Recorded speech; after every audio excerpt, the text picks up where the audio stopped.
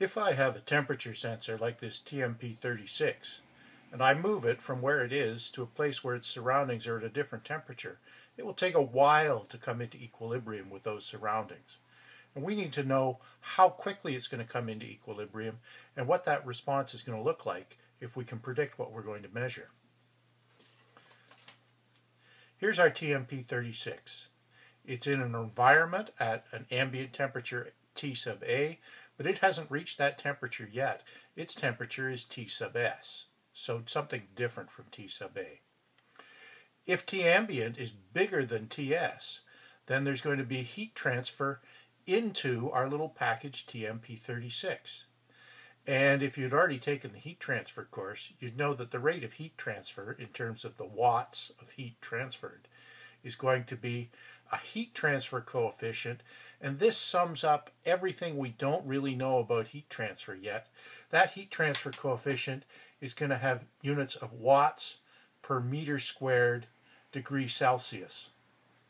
And that's because it's multiplying times the outside area, the surface area of the sensor, so this A sub S, and the difference in temperature between the ambient temperature and the sensor temperature. So the bigger the difference in temperature, the more heat is going to be transferred. The bigger the area through which that heat is being transferred, the more heat is going to be transferred. Now, if we want to know how quickly this warms up, we need to do an energy balance on a control mass. So we'll draw a little control mass boundary all around our TMP36. And we can say that the change in energy inside that control mass must be equal to the energy in, however it goes in, minus the energy out. Energy that comes out no matter how it goes out. And the change in energy inside the volume here, if it's just sensible heat, we're not seeing any phase change or any of that weird stuff you dealt with in your thermodynamics course, then the energy inside there will be the mass times the specific heat times the temperature, and the change in energy will be the mass times the specific heat times the change in the sensor temperature. So if it goes up by 1 degree, the heavier it is, or the more heat capacity it's got, the more of a change in energy that represents. The energy in, well, that'll be Q, the energy in watts or joules per second, times delta T, how long a time we're watching the control mass for. So it'll be Q times delta T. In addition, we've got a supply voltage here, and there's electrical current flowing through this sensor and back out to ground to actually operate the sensor. That's power that's going in here electrically, and it's got to be dissipated somewhere, and it's going to be dissipated as heat. So there's whatever our supply voltage is times whatever the current is that's flowing through the sensor. Again, that'll be units of watts, so it's times delta T to put it in units of joules. Now this is the self-heating current that's heating up the sensor. I read the data sheet, and the values for the TMP36 are really small, so we're going to ignore the self-heating for the moment. We'll say it's approximately equal to 0. But that's something you should discuss when you're looking at the errors in your temperature measurement. So we'll wind up with mCp delta Ts equal to Q, which is H times A times Ta minus Ts, all times delta T.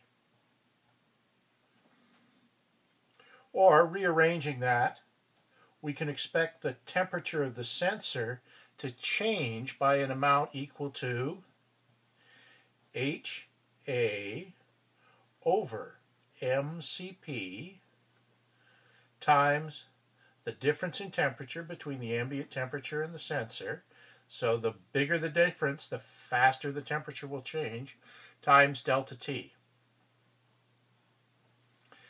And if we go off and do a little calculus, dividing through, that'll get us something like dTs dt equal to HA over MCP TA minus TS. And that differential equation, that's an ordinary differential equation, and you could do an analytic solution of that if you went off to the ODEs course, but we'll leave that aside for the moment. We're going to get a numerical solution that we can get for a variety of situations. So delta TS equal to HA over MCP times the temperature difference. Or if we define tau as equal to MCP over H times AS and call that a time constant,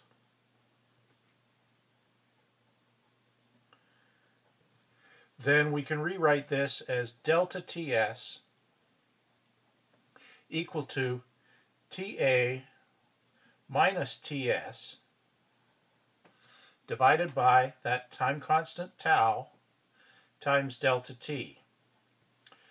So the rate at which the temperature is going to change depends on how different the sensor is from the ambient, the time constant tau, and how long we watch for. This time constant tau has things that are all about the nature of the sensor. How big is it? What's its mass? What's its specific heat? What's it made out of? And how much energy does it take to warm that kind of stuff up? This H, this heat transfer coefficient, which is all about what the surroundings look like and how the heat transfer takes place, and the overall size of the sensor. And let's check the units on that. Mass is in units of kilograms. Specific heat, joules per kilogram. Degree Kelvin or degree Celsius, they're the same thing if we're just talking about change. H was watts per meter squared Celsius. And a watt is a joule per second. So that's joules per second per meter square degree Celsius. And the surface area, well, this TMP36 is really tiny, but we'd still measure that in square meters. So if we cancel out some units, the square meters will cancel out. The temperature, the degrees Celsius will cancel out. The energy, joules will cancel out, and the kilograms will cancel out, the mass will cancel out. We're left with just seconds. So this time constant, tau, has units of time in seconds. So if tau was, pull a number out of a hat, 5 seconds, and that's a medium quick or medium slow response time constant, then we could figure out how quickly this temperature would change. If we looked at different times, so at time t equals 0, let's suppose the sensor was at 0 degrees Celsius. And the ambient, let's suppose it was boiling water at 100 degrees Celsius. Then T ambient minus T sensor would be 100, and delta TS for a 1 second delta T, so that's just 1, delta TS would be 100 divided by tau, 100 divided by 5 is 20. So the sensor temperature would increase by 20 degrees C in the first second. So it goes from 0 up to 20. The ambient temperature, there's lots of stuff around the sensor, big large thermal reservoir, so it stays at 100, near enough. Now the difference in temperature is only 80 degrees Celsius. So 80 divided by 5 gives us 16. So in the second it'll get up to about 36 degrees Celsius. The ambient is still 100. The difference then is 64, and 64 divided by 5 is 12.8. So by 3 seconds along, we'll have got up to 36 plus 12.8 is 48.8 degrees Celsius, and the ambient is still 100. And if we follow this along, we'll find that by the time we reach the time constant, that we get to about 63% of our response in one time constant tau. So that by the time we get to 5, this should be up to 63 degrees, give or take. Now, because we only took really coarse time steps here, 1 second time steps, we may be off a little bit by doing our solution.